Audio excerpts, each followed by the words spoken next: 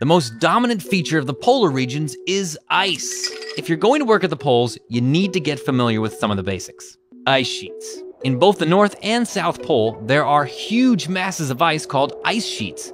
They form as snow falls and collects, and over time the snow gets compacted and turned into ice.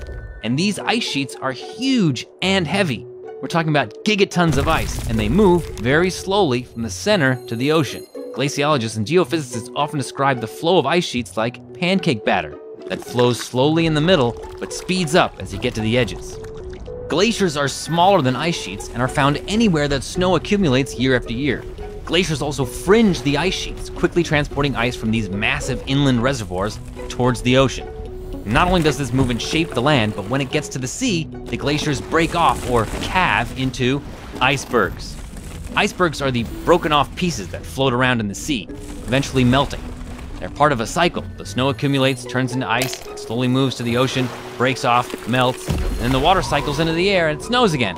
As the climate warms though, if there's more ice breaking off and melting than accumulating as snow, sea levels will rise. Sea ice is water in the ocean that freezes during the winter. Unlike icebergs, which can be hundreds of meters thick, sea ice is usually much thinner, like a few meters.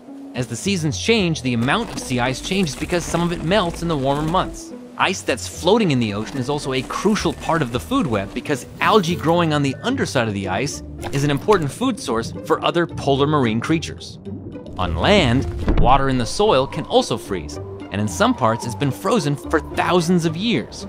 And since it's cold year-round, it never thaws. That's called permafrost. But with climate change, a lot of places that used to have permafrost are beginning to thaw in the summer. So ice is a dominant feature at the poles, but it also comes in various forms.